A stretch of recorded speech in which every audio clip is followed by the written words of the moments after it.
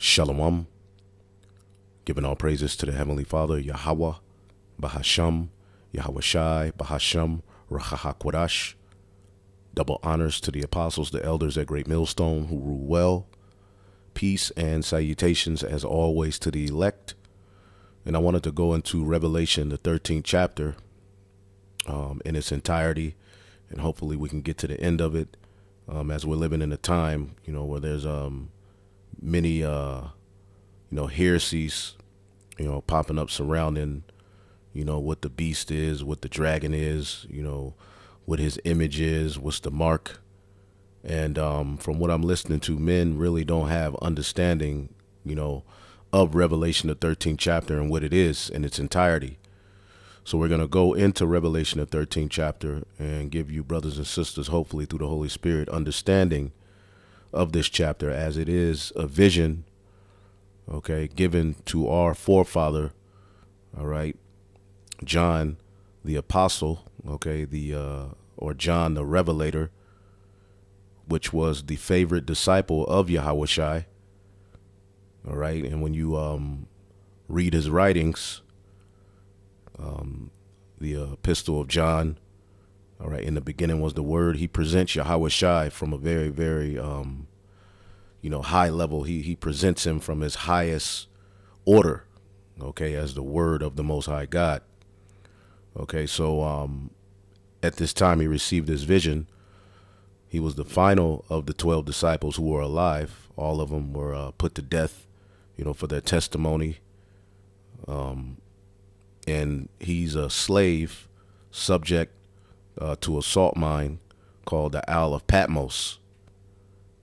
So he received this vision, all right, via an angel directly from Yahweh Shai, all right, to write these particular things down so that in the latter days, we can know and understand what's going on and be able to, through the Holy Spirit, unlock, all right, what these parables and these dark sayings and these prophecies are really saying. Now, John the Revelator received this vision, and what he's seeing, as you see the title here in the blue letter, is a beast from the sea, the beast from the sea. Now, you must understand the book of Daniel, the 7th chapter, to understand, all right, what John the Revelator is seeing here. Because when you go to Daniel, the 7th chapter, he prophesies of 4 great beasts coming up out of the sea, which is the people, as we'll show you, all right, diverse one from another, all right. And these 4 great beasts, when you deal with beast, is speaking of humans, men on the earth, all right, the sons of men, along with the sons of the wicked, which don't have order. They're very beast-like. They don't rule with the knowledge, wisdom, and understanding that was given unto the sons of God. Therefore, their empires are temporal. These beasts, all right, which, pretty much to break them down, you have the Assyrians, the Babylonians, you have the Persians and the Medes, all right, and then you have the Greeks, all right, the Greeks are the beginning of Esau's power structure on the earth. And then you have the Romans, which is what established them with great authority in the earth. So what John the Revelator is seeing is, the 4th beast, which it was the Greco-Roman Empire. That's why you see here in America remnants of Greek and Roman culture. All right, but Rome is where they got their power seat, all right, that very system ruling in end time prophecy, as it will be rebirthed into the earth, is what John the Revelator is seeing here in this whole chapter, breaking down what they would do, all right, even leading up to now where they're getting ready to issue forth, all right, the charagma, all right, and we'll get to that. So we'll start here in Revelation, the 13th chapter. It says, "And I stood upon the sand of the sea, and saw a beast." Again, remember these beasts, which I just did a lesson, on the beast, showing you what it means. It's really speaking of men, but it's men without order. Okay, without, you know, they're ruling and establishing systems that are contrary, all right, to the system, all right, of righteousness that was blessed upon the sons of God, all right, the righteous way, the law, statutes, and commandments. So he saw a beast rise up out of the sea. Now, to understand what the sea is, when you go to Revelation 17 and 15, and he said unto me, the waters which thou sawest where the whore sitteth are peoples and multitudes and nations and tongues. Okay? So the waters, which human beings are made up of 75% plus, maybe even more of water. Okay, the waters represent people. Okay, and when you go into a precept, let's get Psalm 65 and 7, speaking of the Most High. Okay, which stilleth the noise of the seas, the noise of their waves, and the tumult of the people. This is what he's going to do when he shuts up, you heathen, when he puts down all of your authority and takes away your power. He's going to still the noise of the seas. All right, but when you go into prophecy, Daniel, all right, saw, all right, these four great beasts rise up out of the sea. All right, and then he saw a revival of that fourth beast, all right, rule and reign in the earth. So for a time, the Heavenly Father would allow, okay, let's get Daniel, a great example of that is Daniel, the fourth chapter and the 17th verse. We always go to this. Okay, and I believe there's one in Wisdom of Solomon. Someone could post it on how the Heavenly Father sets up these kingdoms on earth. Daniel 4 and 17. This matter is by the decree of the watchers and the demand by the word of the holy ones, to the intent that the living may know that the Most High ruleth in the kingdom of men. Okay, and giveth it to whomsoever he will, and set it up over it the basis of men. So the Heavenly Father gives these particular rulers their power. All right, and within their rulerships, let's get Psalms or Proverbs 21. Within these rulerships, they all doing the bidding of the Lord anyway. Proverbs 21 and 1, the king's heart is in the hand of the Lord, and as the rivers of water, he turneth it whithersoever he will. So the Heavenly Father controls these heathen. You see? He controls these heathen. All right? So we'll put that back to Daniel 7, and we'll go back to Revelation 13. So the beast from the sea. And I stood up on the sand of the sea and saw a beast rise up out of the sea. Okay, Esau, Edom is this particular beast. Now, to look up this word beast real quick in the Greek is good as well. It's therion. Okay, therion. An animal, wild beast. All right, now you remember in the garden, the serpent was subtile than any of the beasts of the field. These are nations of people. All right, these are men ruling, right? But they don't have the knowledge, wisdom, and understanding, all right, through the Comforter, the Ruach. They ain't dealing with them. All right, this particular beast and nation here, the Edomites, deals directly with Satan. It says metaphorically a brutal, and we know he's brutal. Bestial, we know he's bestial. Savage, all right, ferocious. So speaking of a man with these qualities, all right, and that's how Esau, Edom has ruled the earth. Now going back, give me 1 second here. Going back to Revelation 13, Salakia, all right, it says, and I stood up on the sand of the sea and saw a beast rise up out of the sea. And you got to understand the Edomites, when you look at all of those beasts in Daniel, starting with the Assyrian, Babylonian, you know, the Persians, the Medes, the Edomites were always there helping the heathen. And they always had an eye, all right, on Jacob. All right, at the time of the Babylonians, they helped them to, you know, destroy the temple. Okay. We know when the Persians were in power, you know, you had Haman. Okay. So these Edomites have always been in cahoots with these particular beasts. you see, to put themselves in position to be at the top. And ultimately what they want to do is get the birthright back. That's pretty much been their goal. That's why they always wanted control of, Jerusalem, which, we're going to get into Herod, you see. But anyway, having 7 heads and 10 horns. The 7 heads are as follows. All right. The Greeks, the Romans, Germania Superior, all right, Germania Minor, or Germania Major and Germania Minor. All right, the Spanish, okay, the French, and the British. All right, and out of British came America. That's why it says in Revelation 17, the 8th came of the 7, but it's of the 7th.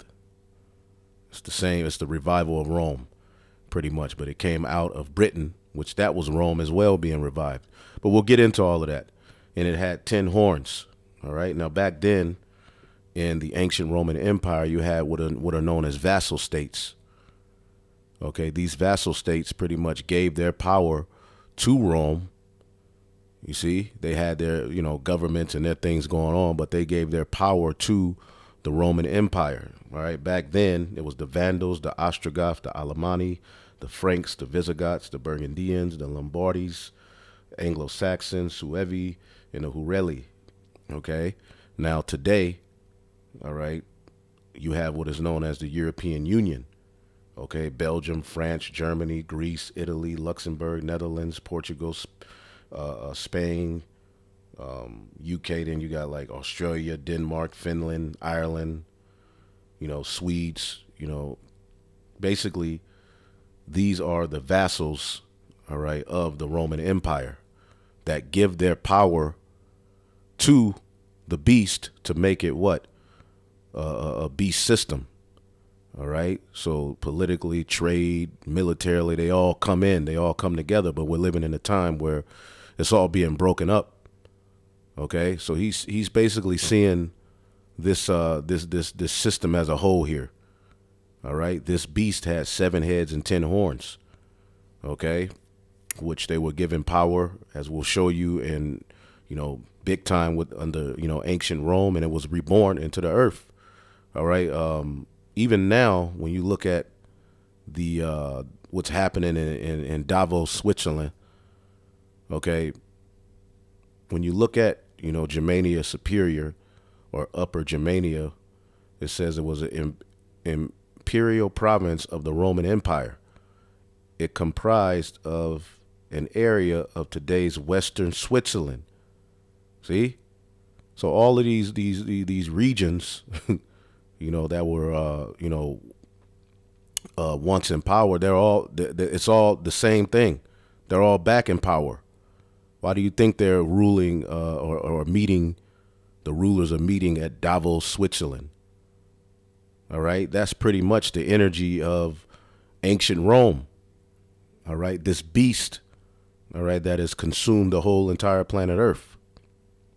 OK.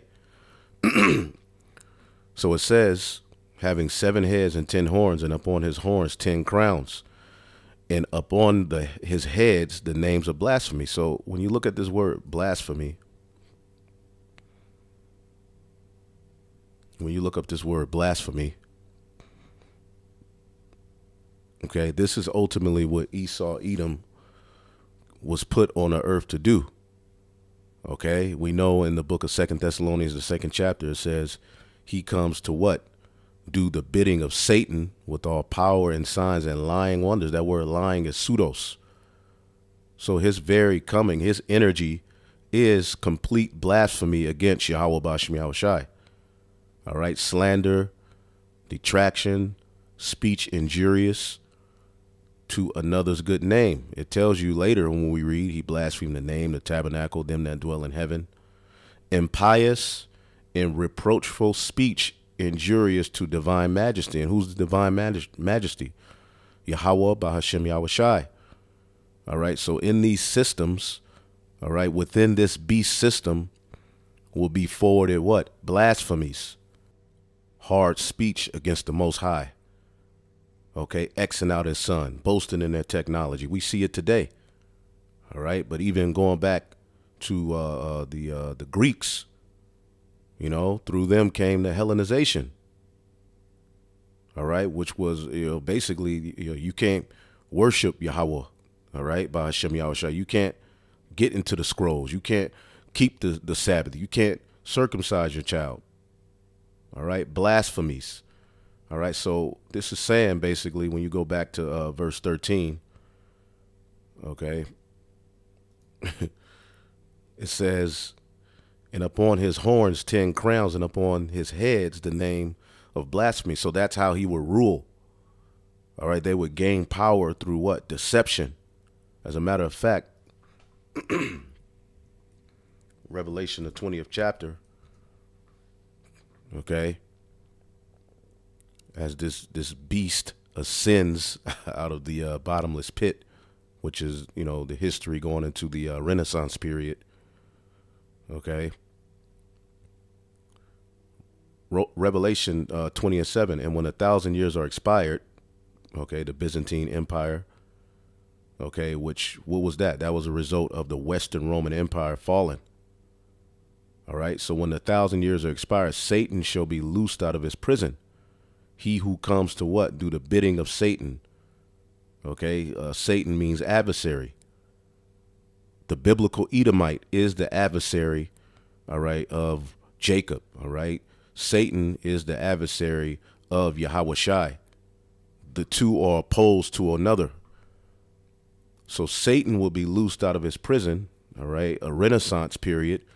And what would he do? Go out and deceive the nations which are in the four quarters of the earth. That's what he's done. Okay? That's what he's done. He's went out to deceive the nations, and that's going to lead to World War III. He's deceived and lied about everything, and that's what's given him his power. Okay? Now, in verse 2, all right, so he gives you an overall aspect of this beast and how it will forward nothing but blasphemy against the Most High. Okay? They would commit sacrilege. They would destroy holy things. They would basically bring a culture of, all right, do as thou wilt, and Satanism in the earth. All right, which pretty much is predicated upon the fact that you don't have to be bound to order, all right, to what a God says, to standards. Okay. Verse 2, and the beast which I saw was like unto a leopard. All right. Now, when you go to Daniel, the 7th chapter, okay, the leopard is tied to who? Okay. The Greeks. Okay. Daniel 7:6, and after this I beheld, and lo, a leopard which had upon the back of it 4 wings of a fowl. All right. So Alexander the Greek, okay, and he was known for wearing leopard head coverings. All right. He, after he died, the history is given in the book of First Maccabees, his 4 generals, Lysimaeus, Cassander, Ptolemy, and Seleucid. You can look up the Diadochi. You know, out of the Seleucid came who the scriptures call what? Antiochus. That's his name. You can go and find him in history. Antiochus the 4th. All right, Epiphanes. All right, but you know, the First Maccabees is where you get that history. You see, because people try to X out the Apocrypha. Well, Daniel gave the outline of all of these beasts, and within the Bible was contained the history of the Israelites as they were in captivity in these different beasts. So where do you get the understanding of what happened with the Israelites? All right, as the Bible tracks the chosen seed, you know, from Adam to from Seth, you know, through Noah, you know, Shem, our facts that all the way up to Abraham, Isaac, and Jacob. The Bible is tracking them, you know, Egypt, all of that. So Daniel prophesied that this seed will be captive in these different beasts, and these different beasts will rule, all right, until the Heavenly Father sent his only begotten Son and set up a kingdom. And that's going to happen through the revival of the 4th beast, as we'll show you. So the beast which I saw was like unto a leopard. The beginning of that starts here in First Maccabees, the first chapter. And that's where you get Hanukkah. All right, Hanukkah, the Feast of Dedication. It comes from this very book, which Yahweh Shah himself was at the Feast of Dedication. So to say the Apocrypha is null and void in a book that shouldn't be read and all of this crap, well, you don't know the scriptures. Anyway, this is what the Greeks did. You know, Alexander, all right, he made wars, won strongholds, all right, went through the ends of the earth and took spoils, all right. Now, remember, what was Esau blessed with? Okay, he was blessed with the sword. Okay, so this is what that energy, the energy of Cain, all right, is now, you know, they're given a rulership, the Edomites, okay? And this is what he did, you know, ruled over different countries, subjected the kings. Then he died, all right? And those four generals, or those four wings that we read about in Daniel the 7th chapter, they ruled. Now, right here, verse 9, it says, and after Alexander's death, they all put crowns upon themselves, and so did their sons after them many years. And evils were multiplied in the earth. And there came out of them a wicked root, Antiochus, and this what comes with the Hellenization period. Okay, but what happened? They put crowns on themselves, all right, and evils were multiplied in the earth. Okay, blasphemies. Okay, so the first, okay, and the beast, Revelation 13:2, and the beast which I saw was like unto a leopard. That's the Greeks. And his feet were as the feet of a bear. Okay, and that represents Russia. Okay, that represents Russia because, again, we just read in Revelation 20, Gog and Magog, all right, is going to be at the forefront, all right, of the war that ends them. And, of course, you know, the return of the chariots, okay, that bear is going to be used as a defense for those other nations in the latter days to form their own beast system. And a lot of those nations that are going to join and be allies with Russia, okay, are within Esau's European Union beast system and NATO. So the Lord is going to use your own sword to destroy you. So the beast which I saw was like unto a leopard. So their power started with the Greeks. The Edomite power structure on earth started with the Greeks. Okay, that's why they tell you civilization started with the Greeks. Okay. And his feet were as the feet of a bear, and his mouth as the mouth of a lion. All right. And ultimately, as you go through history, okay, Great Britain, okay, was like the stamp, you know, of Rome, you know, being brought back into the earth. All right. And then what? Out of them came America. Okay.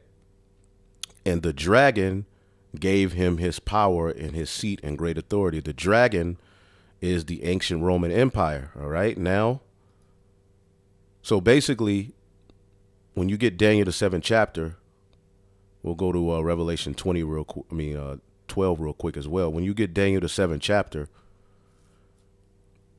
okay, as you can see here, Daniel 7:6.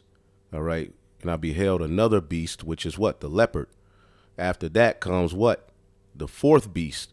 This is where Esau established himself in the earth under the Roman Empire.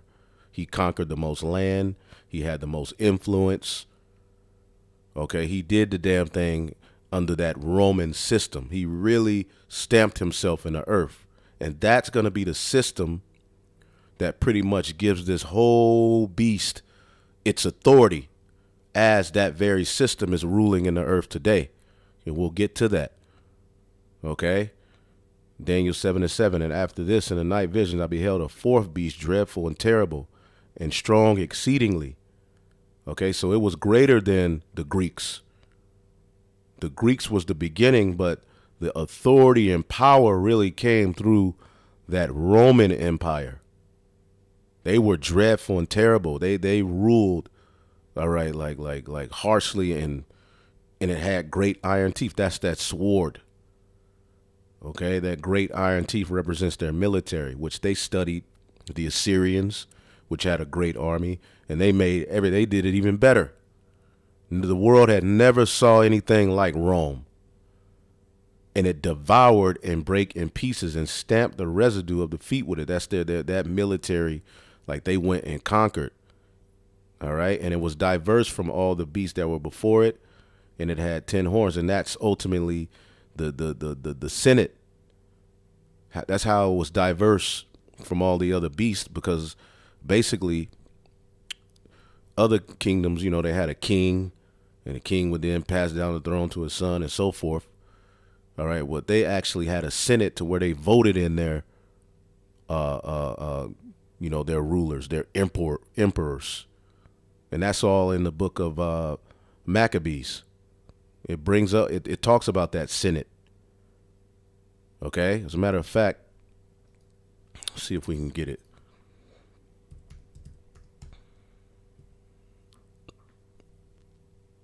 Real quick.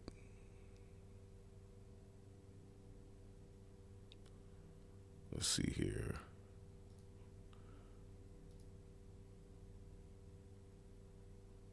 Yep. Second Maccabees 4:44. Now when the king of Tyrus came, the king of Tyrus, 3 men that were sent from the Senate. Yep, I believe. Yep, Senate. So and you can see, that Senate be mentioned in the book of Maccabees, as the Romans were around too. All right, it's the Greco-Roman Empire, but Rome just gave it its authority. Started with the Greeks. All right. What we're going to do is let's just look up the term Senate real quick. Ain't got to be too deep. All right. The smaller upper assembly in U.S. Congress, most U.S. states, France, and other countries. All right. France is a part of the beast system. The state council of the ancient Roman Republic and Empire. All right. Which shared legislative power with popular assemblies, administration with the magistrates, judicial power of the knights. Okay, and these other, these other countries, these vassals, they gave their power to that system. All right, but as you can see, the United States brings that whole energy back into the earth, as we're going to get into the image speaking and living today. Now, when you go to Revelation, the 12th chapter, I'm going to just jump to the point. You see the red dragon, Satan.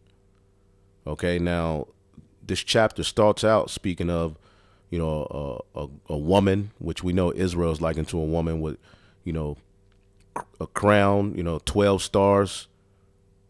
Okay, so that's the nation of Israel. All right, and crying and travailing in birth, crying to be delivered. Okay, Jake wanted, that kingdom back, that kingdom that Solomon, all right, forward in the throne of David. Jake wanted that because they knew in prophecy it was to come. All right, but at that time that Rome was ruling, okay, a lot of them thought that that was it. So they were crying to be delivered. And then it goes into how this red dragon, okay, let's see here. I'll start at 3. And there appeared another wonder in heaven. Behold, a great red dragon having 7 heads and 10 horns and 10 crowns upon his head. All right. Now, who at the time of Yahweh Shai, who was ruling in the planet Earth? The Romans. It was the 4th beast. Okay. And the Bible is the history of what was happening with those Israelites, in particular, Judah, Benjamin, and Levi. All right. Within this 4th beast. Okay. So there, the red dragon is tied to having 7 heads and 10 horns. So as you read Revelation, the 13th chapter, okay, let's go back. As you read Revelation, the 13th chapter, Okay, this beast, all right, and then it brings up this dragon. The dragon gave him his power, all right, and his seat and great authority. Okay, the dragon is tied to that red dragon, okay, that we're reading about here in Revelation, the 12th chapter, okay, because it itself is tied to this, the 7 heads and 10 horns and 7 crowns, okay, up on his heads, all right, because Rome, okay, was the beginning of what? That dominance. You see, it was through Rome that even the Greco system was even to be forwarded. See, this is how these Edomites established themselves, and we're going to break it down. All right. And his tail drew down the third part of the stars of heaven. Judah, Benjamin, and Levi were what? In subject to Rome. They were vassals. Okay, through the sellout priest. Okay, basically Jerusalem became a vassal, but it was captivity. Okay, it was captivity, and Daniel prophesied that we would be in that 4th beast.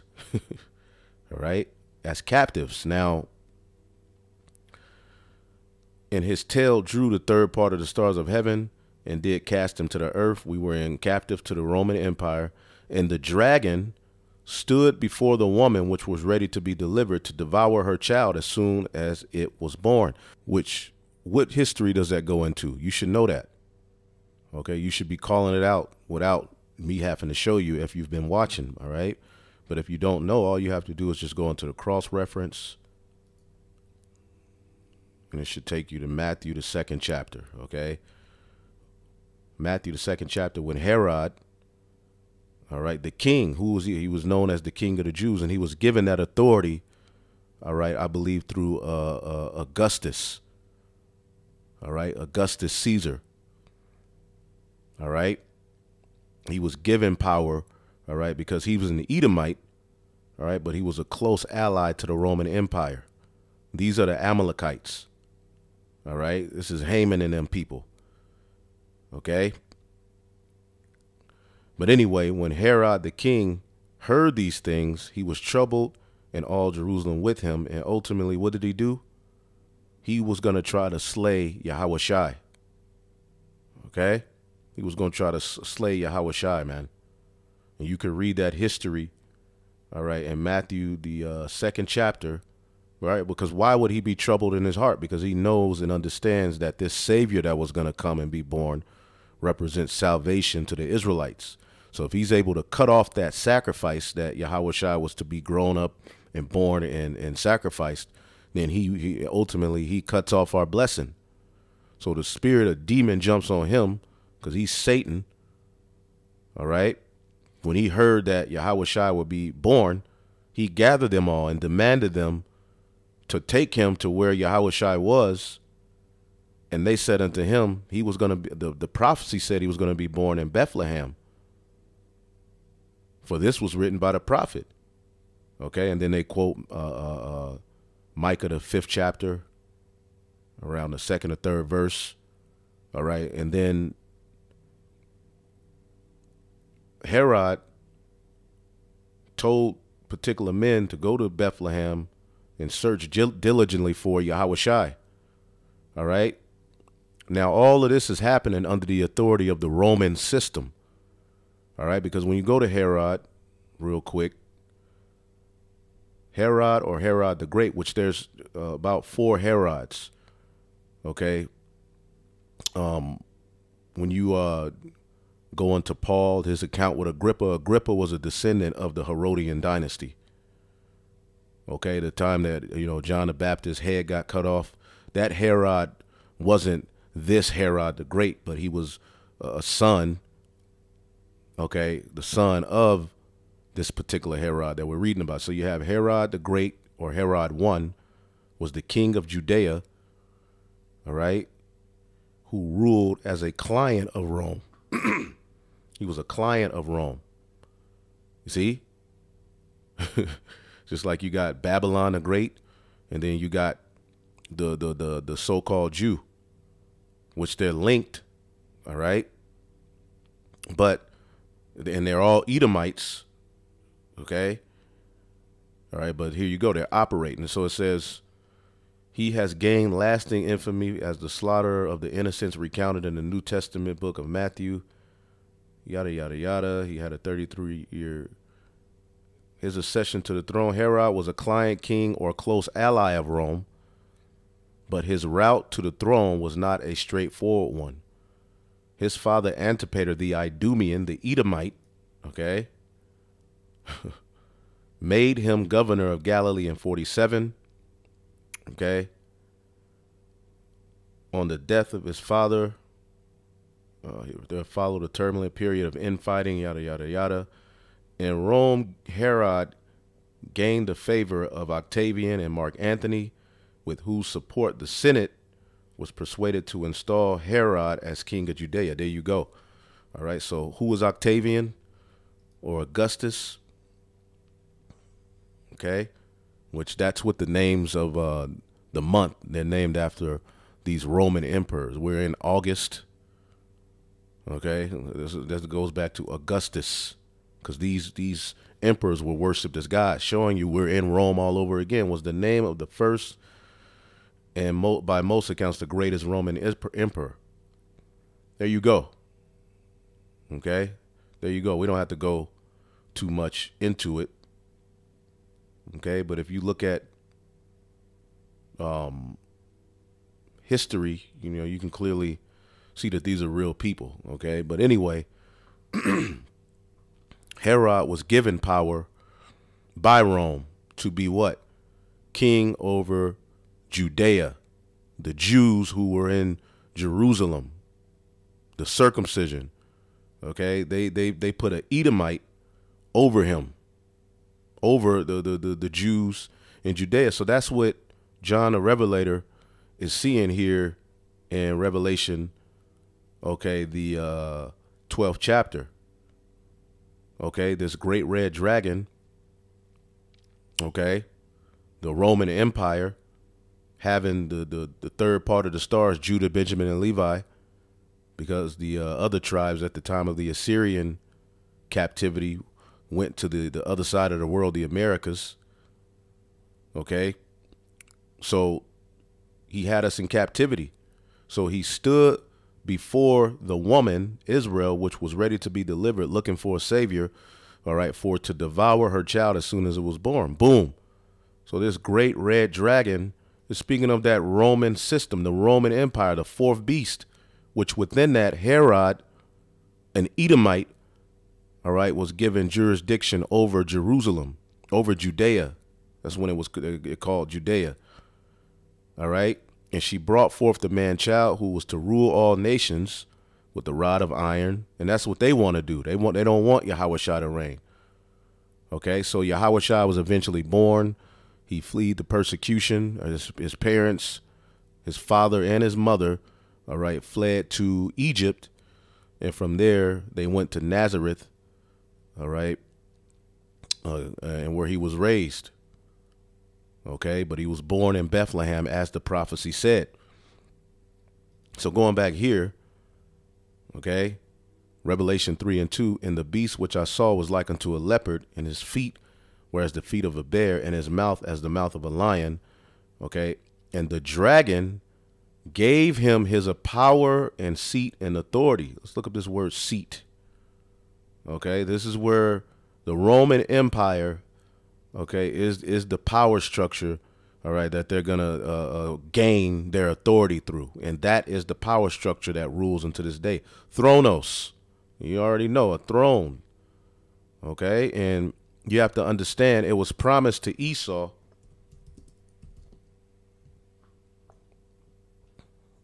It was promised to Esau. Let's see here. Genesis 27 and 39. And Isaac, his father, Esau's father, all right, Jacob and Esau, Jacob got the blessing and the birthright, said unto him, behold, thy dwelling shall be the fatness of the earth and the dew of heaven from above, and by thy sword shall thou live, and thou shalt serve thy brother. He served us under David, Solomon, all right? And he's going to serve us in the kingdom, all right? And it shall come to pass, when thou shalt have the dominion, that thou shalt break his yoke from off thy neck. And that happened at the time of kings, when he uprooted himself from under Solomon, you know, which was the throne of David. Okay. He pretty much at the time of the Renaissance. All right. Which Jake was ruling, but they weren't ruling in righteousness. But he eventually, all right, got the dominion. And his dominion is based upon going throughout the four corners of the earth. What? Lying. Okay. That's why this word dominion. Okay. This word dominion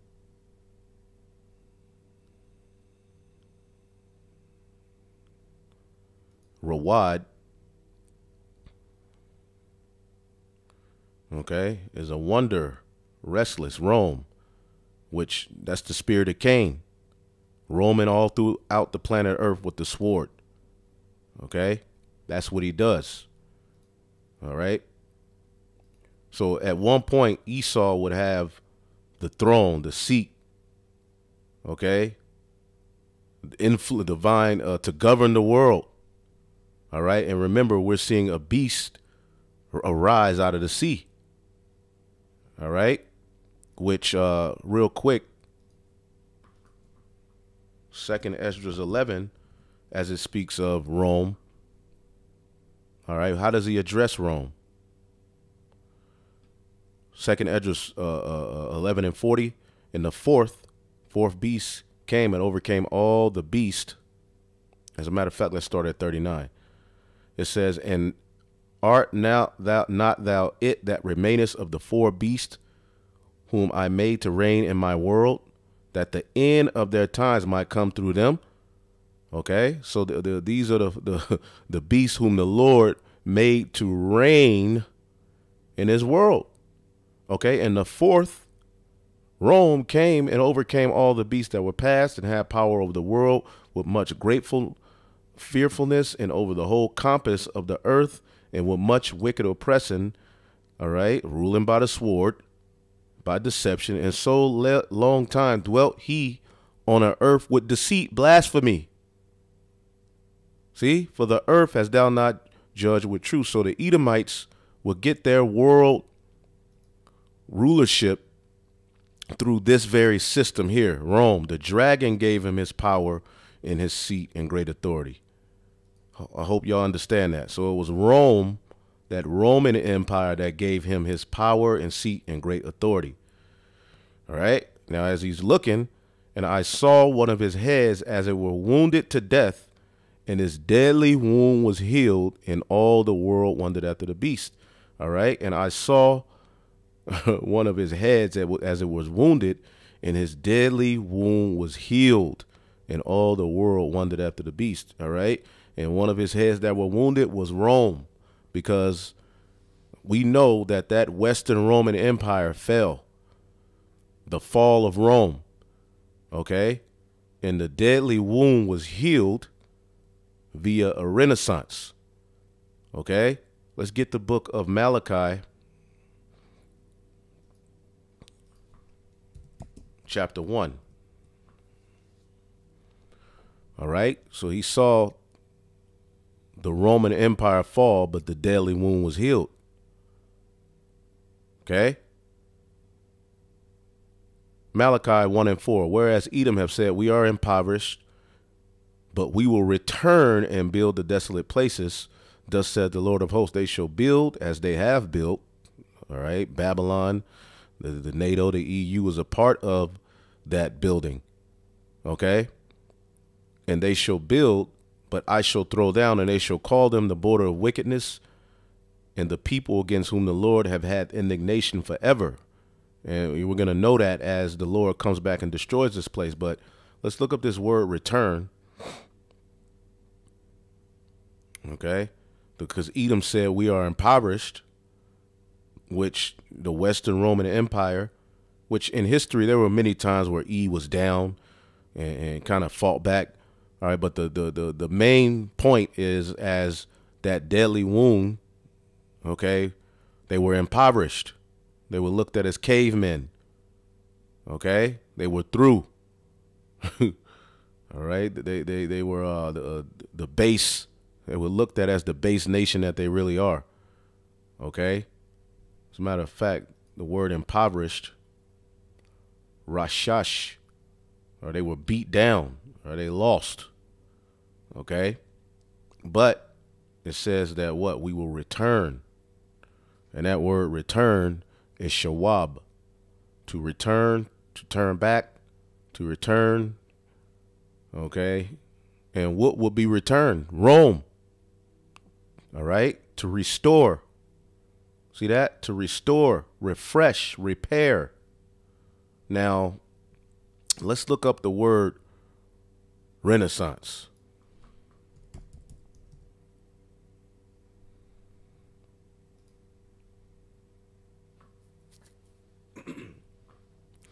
Let's look up the word Renaissance.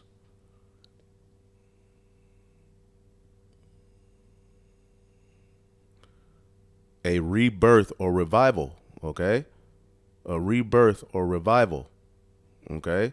So when we go to the Renaissance, let's see here. Let's go here. See what this one says. The rebirth of Rome. That's what the Renaissance was all about. That's why you had the classics. All right, there's science. There was a medical renaissance. All right, where basically the image of Esau was rebirthed into the earth. Okay, Renaissance. All right, rebirth period in European civilization immediately following the Middle Ages. All right, and conventionally held to have been characterized by a surge of interest in classical scholarship.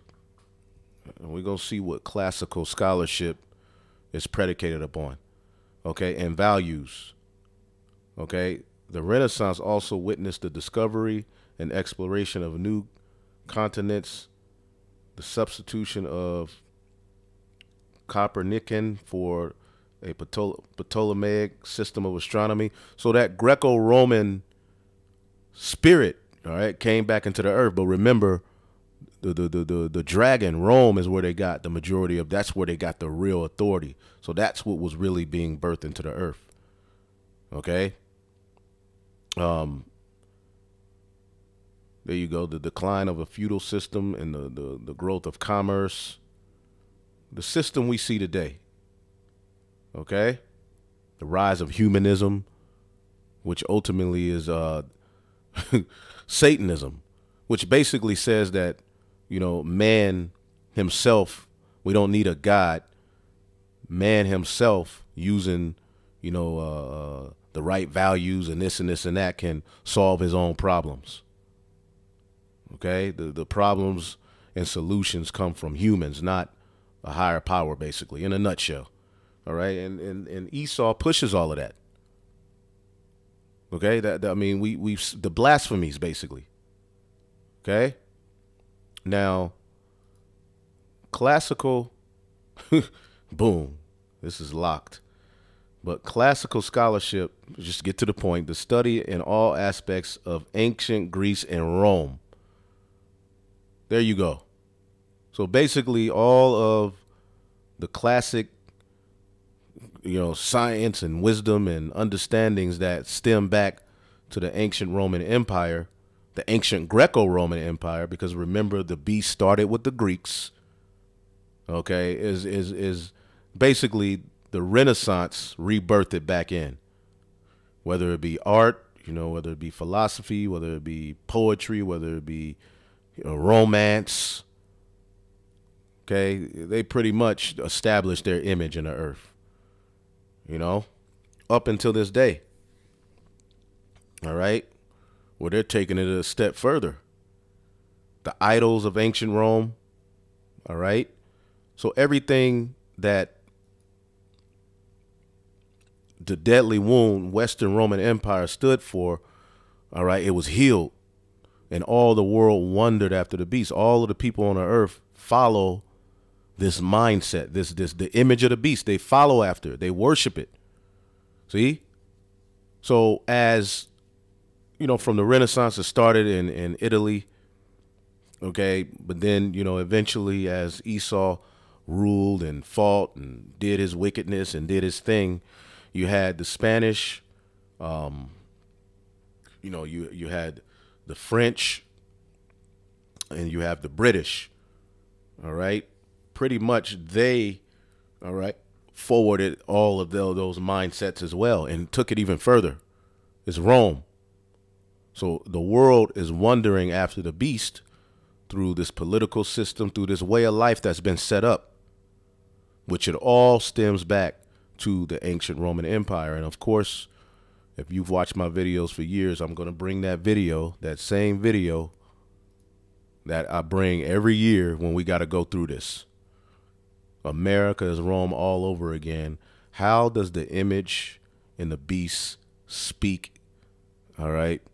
How does the image of the beast speak and live today?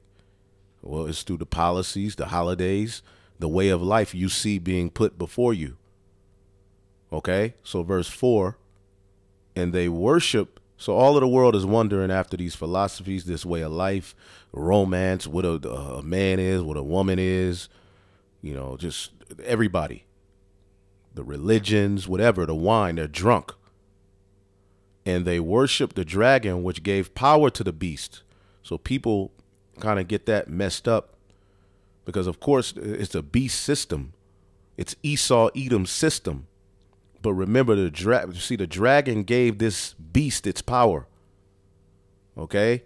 And the beast system, all right, at this time, all right, NATO and the EU, which America, the whore rides that beast. You see? But that all brought back the ancient Roman Empire. So they worship the dragon. Basically, you're worshiping ancient Rome. You're bound to that authority. Okay? That's what runs this current world. Okay? And they worship the dragon, which gave power unto the beast, and they worship the beast. All right? They worship Esau Edom. All right? And what they've established in the earth.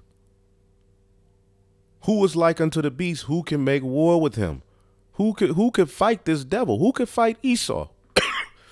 We've been seeing a rise in videos of Edomites boasting, and you don't want to go to war with America. You can't go to war with America. We have the most powerful this and that. That's the mindset. That was the mindset of ancient Rome.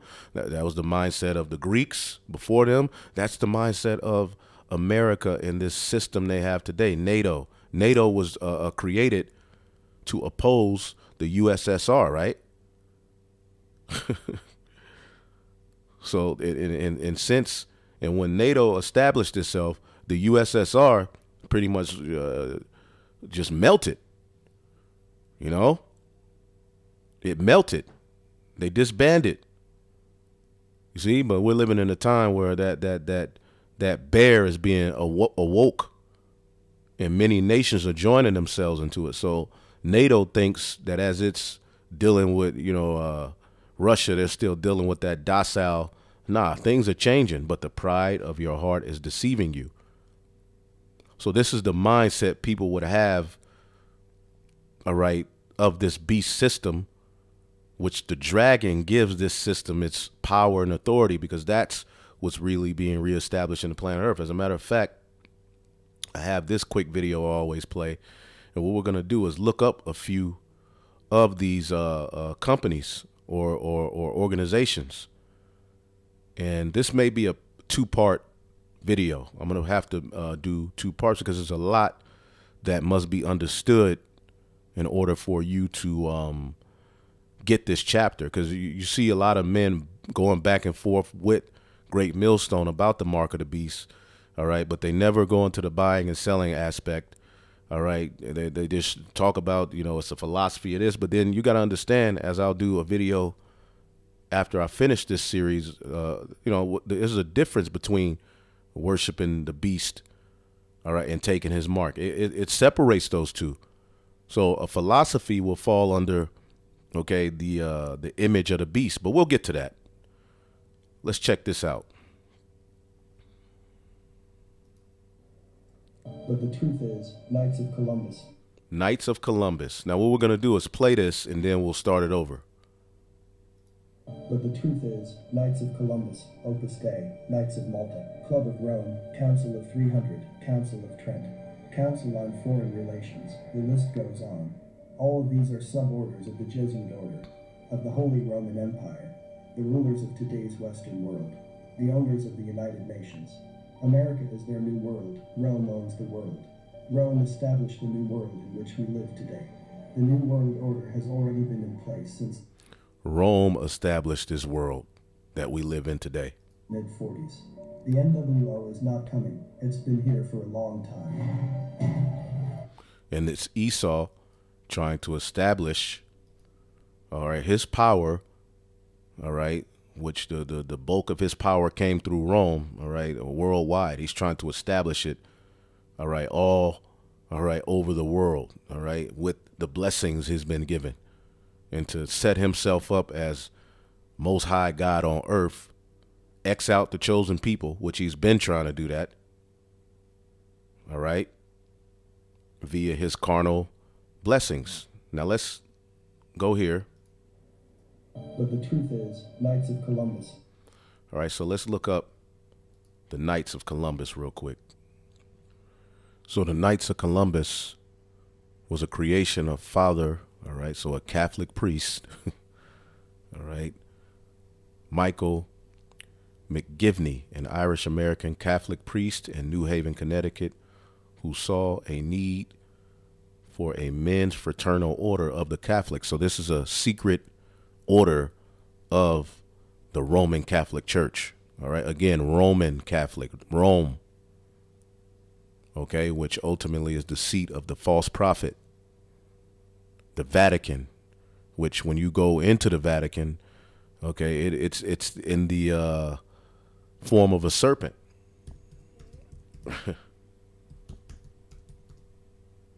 All right. You can't make this up. Check this out. It's all kind of Roman ideology. But when you go into the clearly, look at that. You mean to tell me that's not a serpent? All right. Which Vatican means the city of the divining serpent. Okay. So the serpent and the great red dragon, all of that is tied. Esau. Okay. But ultimately, when you look into this secret fraternal order of the Catholic Church, what do you think's going on there? Okay. And they was founded in 1888, early, America, as it was being, formed. Okay, putting themselves in positions. And what is this order known for when you look it up? To look after widows and orphans and, children. What do you think they're doing? Okay, and these are the people in positions of power. But again, it's the energy of Rome being brought back. Or you can look it up into more of it, but we're just going to move on to the next one, okay? Opus Dei, Knights of Malta. Knights of Malta. I didn't hear the other one he said. Okay, let's see if we can pick it up. Columbus, Opus Dei, Knights of Malta. Knights of Malta, a modern resurrection. See what that's all about.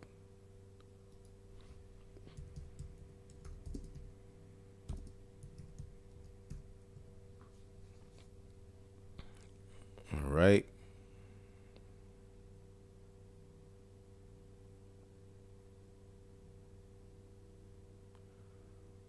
Let's see here. So it's dealing with wow, they established a hospital in, let's see.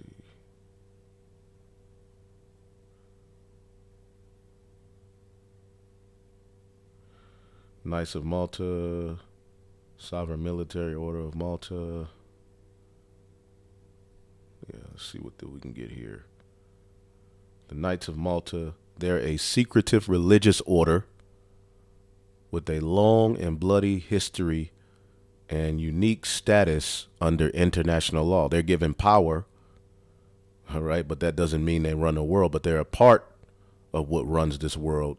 And pretty much, I mean, they're bringing back Rome's authority, okay? And they have power over military functions, okay? And you'll just have to look that up, you know, if any brother or sister knows more about these. But what we do know is that they're bringing back the energy of Rome, okay? All right, so let's check this video out here. Stuff they don't want you to know, the Knights of Malta. See if we can get some, because basically we're making Esau bear.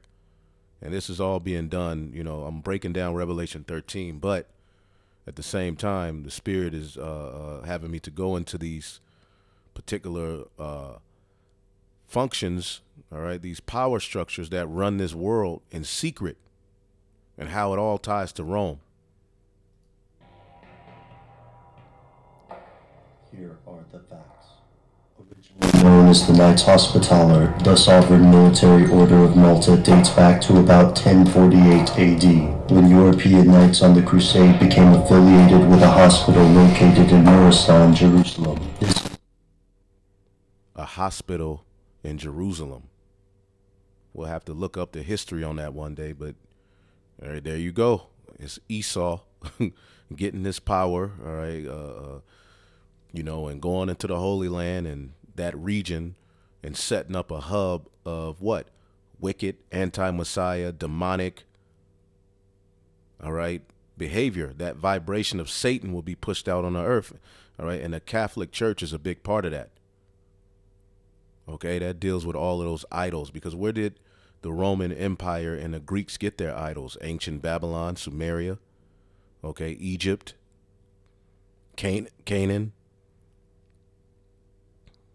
Okay, and they're here to set up that very system on the earth, and that's why they have to have control of, you know, Jerusalem. But can't you see that the Pope is involved in a lot of this NWO talk? Okay.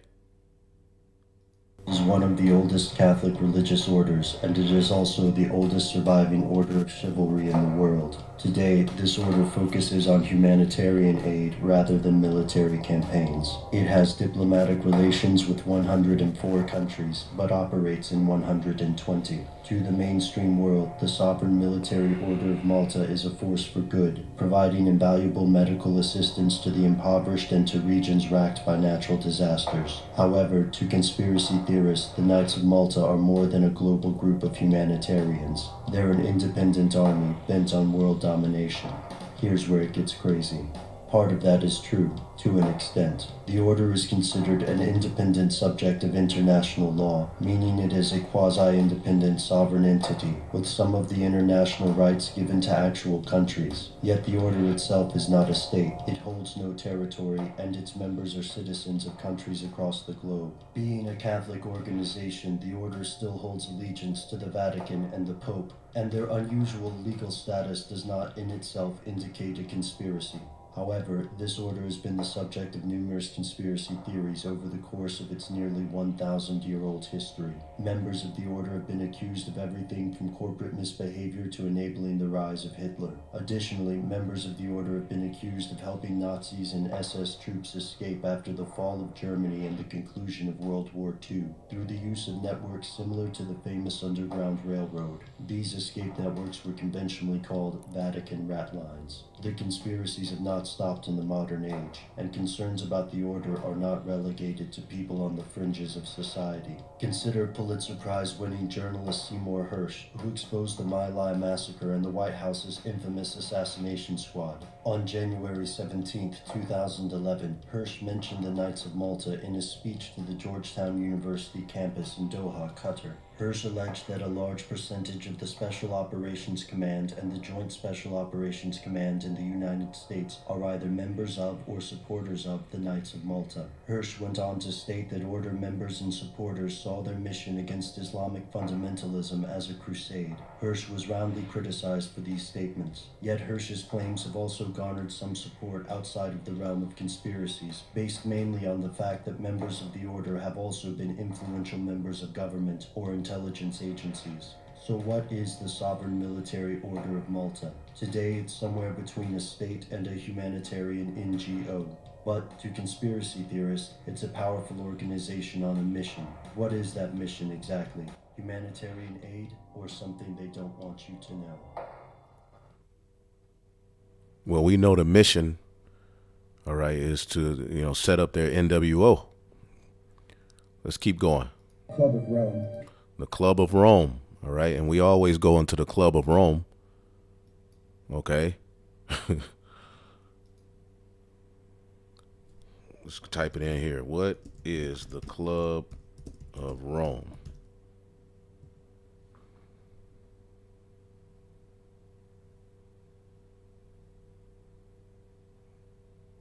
And pretty much this whole, carbon emission, green agenda, that stems from this particular, and we can clearly see that's at the forefront of policies to what? Control the new world.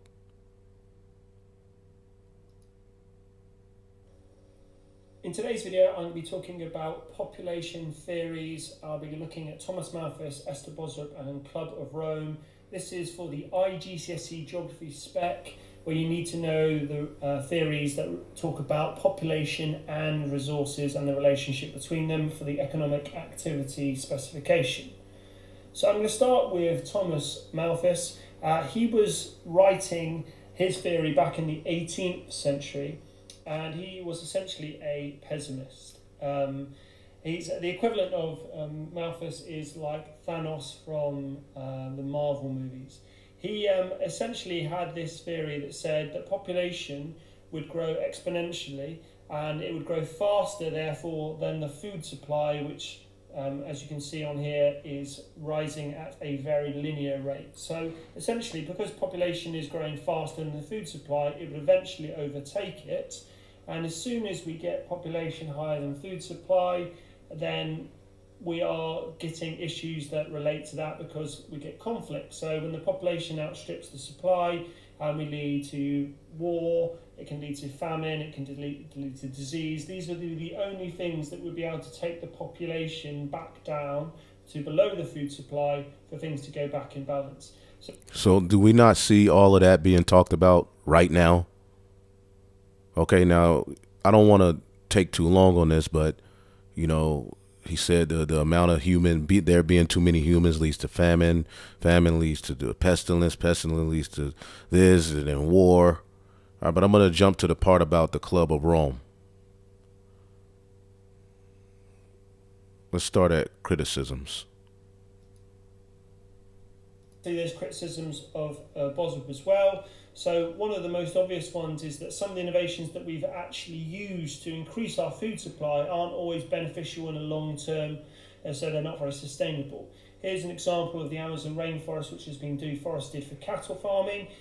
We know that if we continue to do that to meet our food supply, then we will have severe long-term issues on both a regional and global scale, because the Amazon rainforest is so important for the running of our global ecosystem.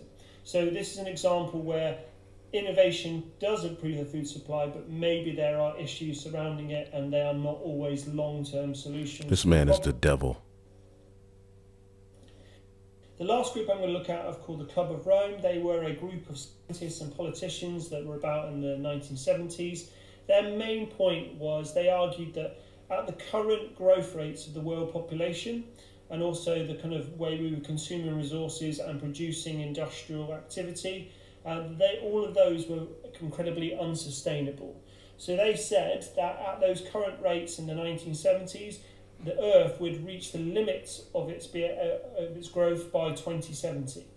After that, what would happen, because these are unsustainable kind of growth patterns, we would see the collapse of society. So population would go down, food supply would go down, industrial activity would go down. An example of this is people have looked at how much resources we have left. So the idea that on here oil could be completely run out by 2050. And this is the same. This is all of the stuff that they're talking about in Davos, Switzerland, Europe, which is the highest point of Europe. Davos, son of David. All right, clearly, we can see how this very, these very theories and everything that's running today's world and influence, and it goes back to Rome in some shape, form, or fashion. Treaty of Rome. Why is it all of this Rome? And we're going to get, all right, into the infrastructure, the holy days that they have on the left-hand side and everything else that goes back to Rome. All right? So, I mean, we can look at a few more. Council of 300. The Council of 300, or Committee of 300. See if we can look that up here. Let's see here.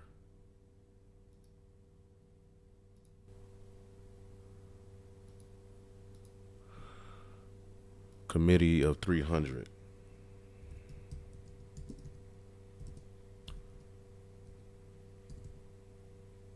Or committee. Let's type in committee.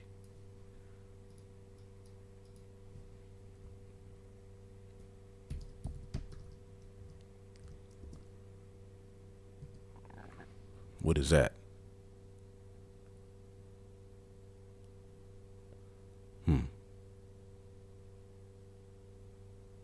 It's all dealing with NWO when you look it up. Secret families that rule the world. Let me just look it up here. Let's see here.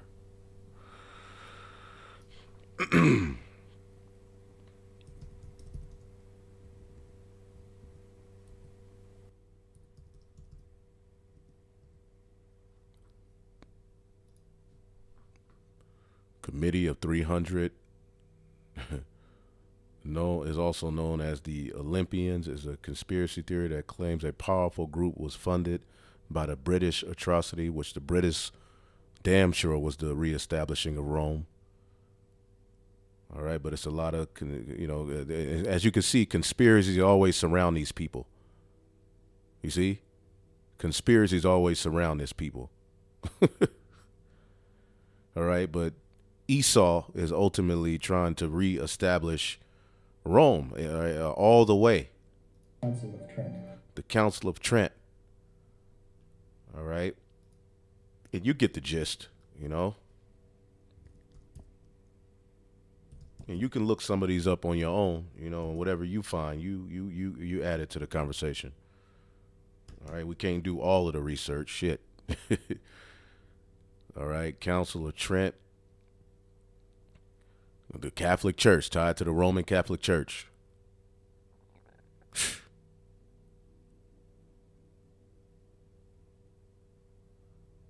Counter-Reformation.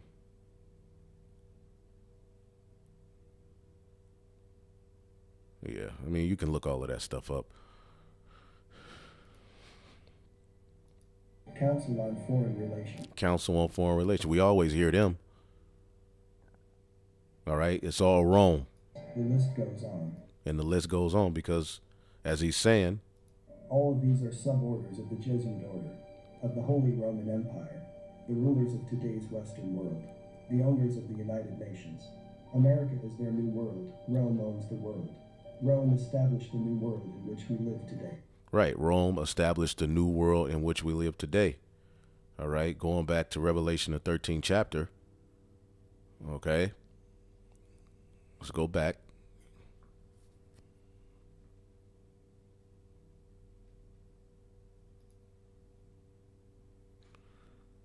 Okay, Revelation 13. All right.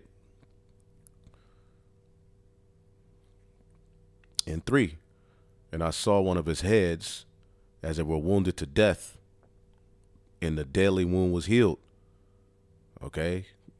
And there you go. The deadly wound being healed was Esau coming out of that, dark time. That time he was down, 1,000-year period, Renaissance, rebirth. We showed you how that was tied to Rome in just one way. We could have showed you way more.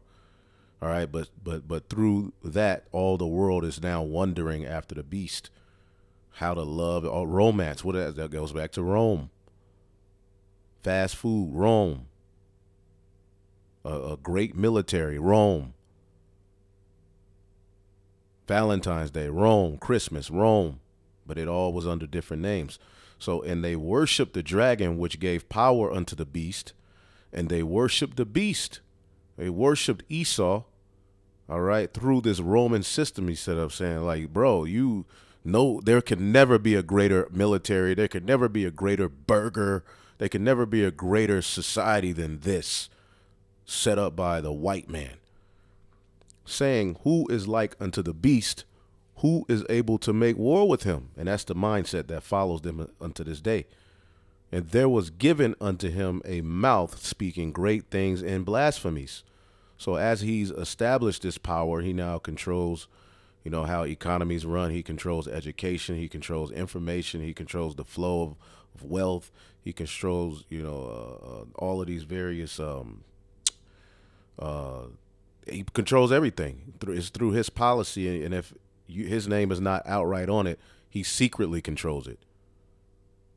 Okay? And he set up a hub of Babylon.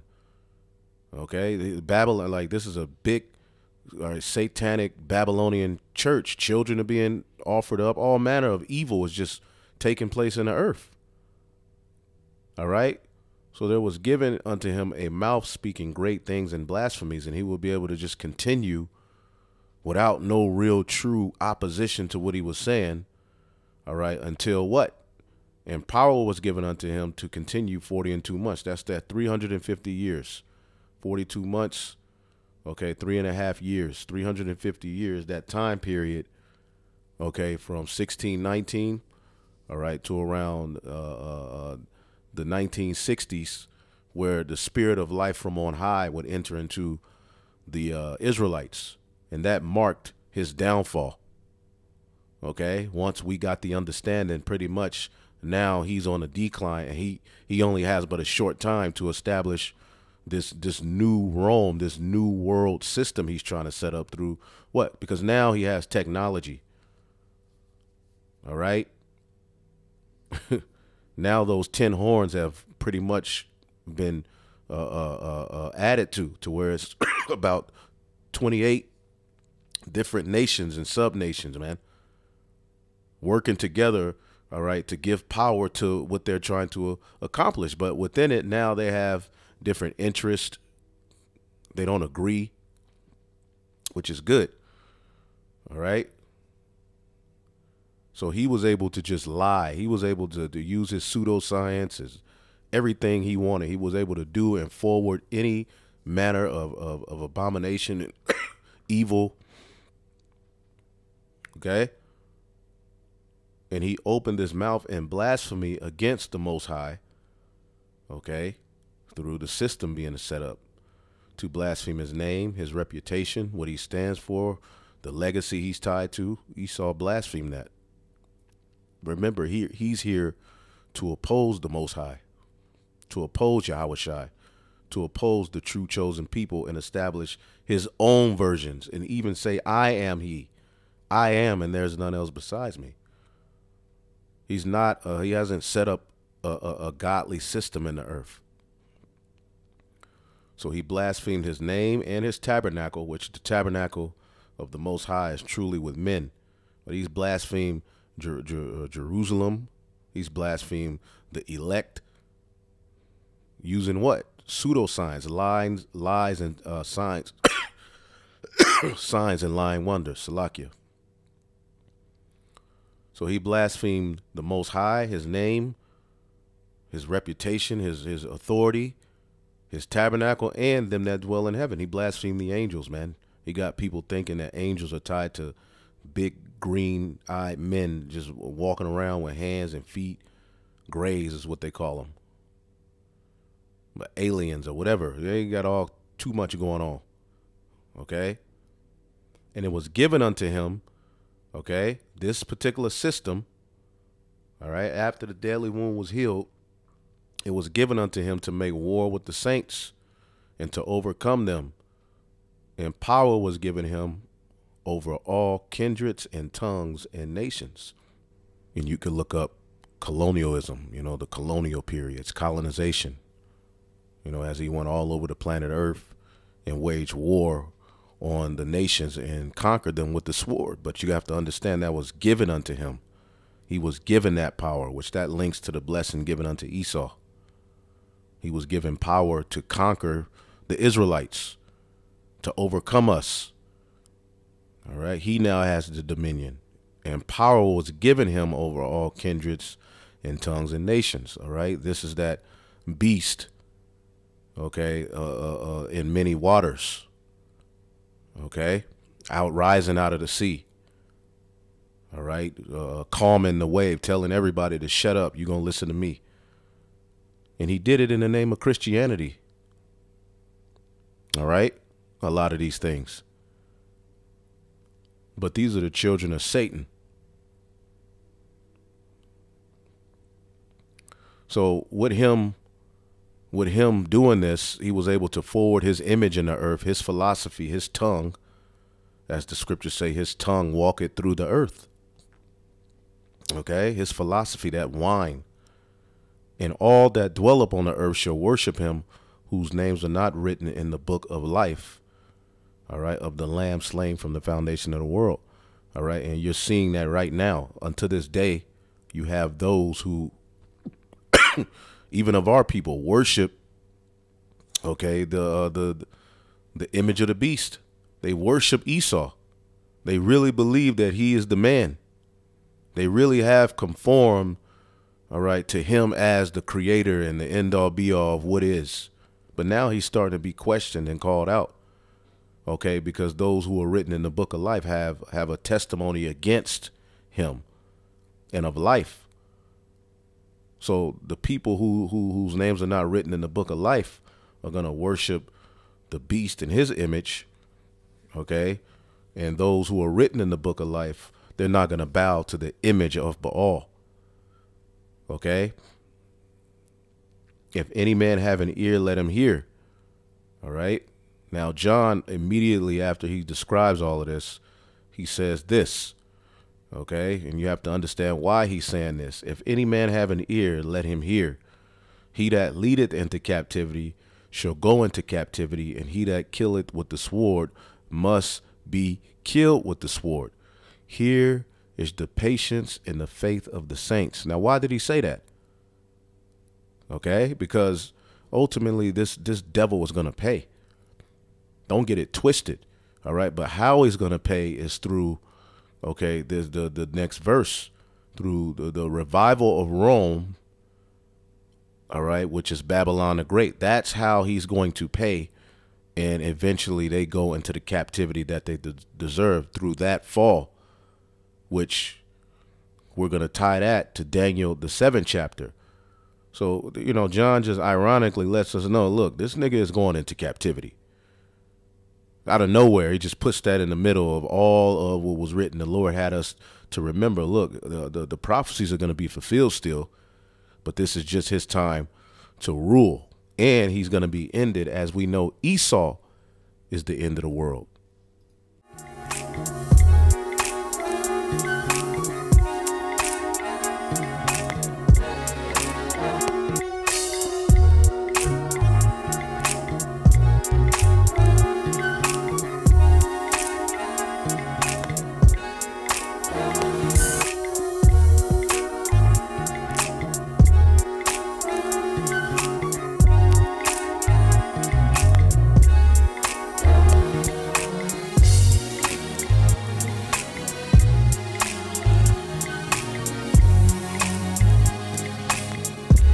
That's what's up.